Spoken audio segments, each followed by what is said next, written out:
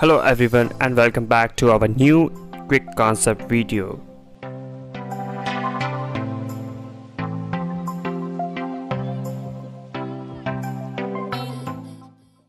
But before we start to answer why, we will see how it retracts.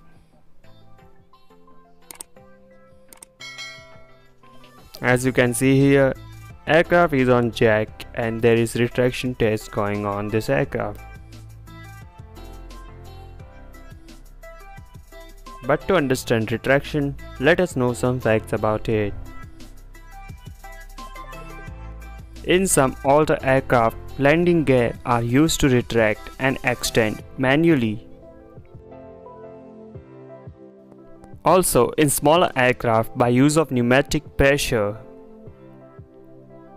But today almost all large and medium-sized aircraft like Boeing 737 and 777 have hydraulic retractable landing gear. There are four main reasons why brilliant aircraft designer has made nose landing gear to retract forward into the fuselage. Number 1. As you all know, nothing is 100% reliable. So to keeping in mind that if hydraulic system fails, so how we will extend it? So it's easier if landing gear is extending in the direction of wind, and by gravity and wind pressure we can easily extend nose landing gear, but if it's retracted backward, then wind force will oppose extension of nose landing gear. Number 2. As mentioned, wind will oppose nose landing gear extension at high speed.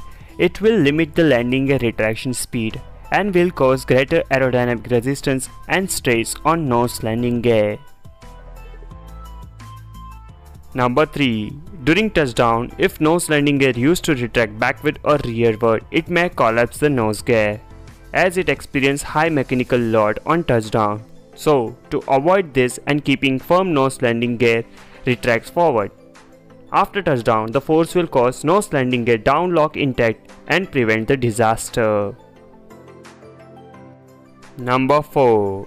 Retracting nose landing gear forward helps us economically, as it does not interfere with forward cargo space and nose landing gear retract in empty nose wheel well area. I hope you got your answer, but this is not true for all, and there are some exceptions like Russian Marvel Tupolev Tu-145 has its own nose landing gear and main landing gear retracts rearward. Also, there are few military aircrafts nose landing gear used to retract backward but with a locking knee for added structural support. So it's really difficult to say what is best, but as many medium and large aircrafts have provision of retracting nose landing gear forward, I think it's best choice. Let us know what's your opinion and views on this. Also recommend us what you want to see in our next video. Till then, stay safe and keep learning, keep watching. Subscribe and share it with your colleagues. See you in next video.